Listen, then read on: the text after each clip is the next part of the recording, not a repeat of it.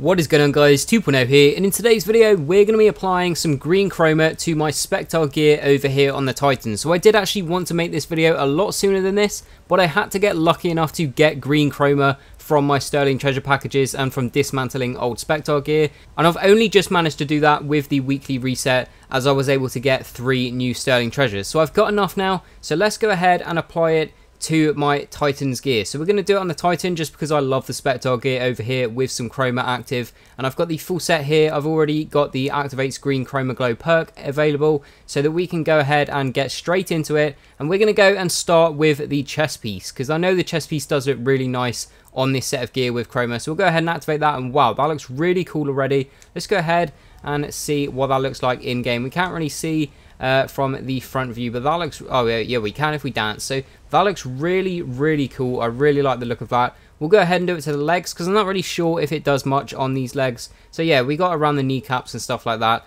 We'll go and go with the gauntlets next and see what that does. That looks pretty cool as well. And then finally the helmet. I love the look of this helmet when you activate chroma on it. So that is our Titan with the Green Chroma Glow added. Looks really nice. Definitely going to be keeping this on, and I'm going to be using this full set of Spektar gear for a really long time now. I thought we'd take a look at it with a bunch of different shaders. I pulled my favorite green shader out of the Chaos Chrysanthemum. You can actually buy this from the Guardian Outfitter in the tower if you are wondering how to get it. I thought we'd see what it looks like.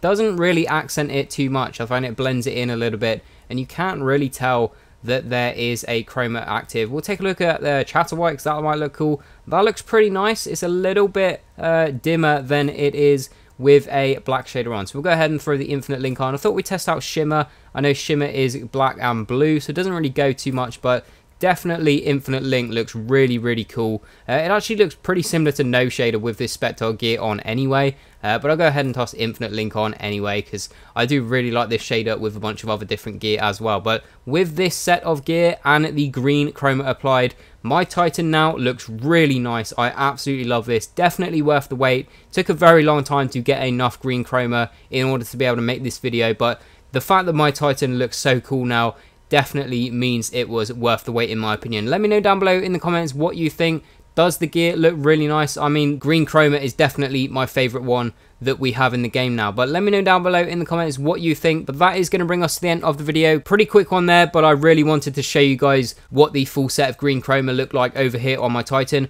But if you did enjoy the video, please leave a like, it really does help me out. Subscribe if you're new around here, as I upload daily Destiny videos, and as always, thanks for watching, and I will see you guys on the next one.